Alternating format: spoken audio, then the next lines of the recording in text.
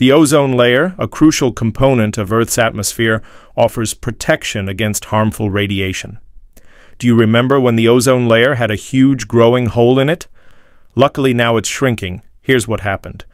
In the 1980s, scientists discovered a significant depletion of the ozone layer above the South Pole, largely attributed to chlorofluorocarbons, CFCs, substances commonly found in everyday products. The concern over the deteriorating ozone layer spurred scientific exploration, leading to pivotal research by a scientist who confirmed the destructive impact of CFCs on ozone molecules.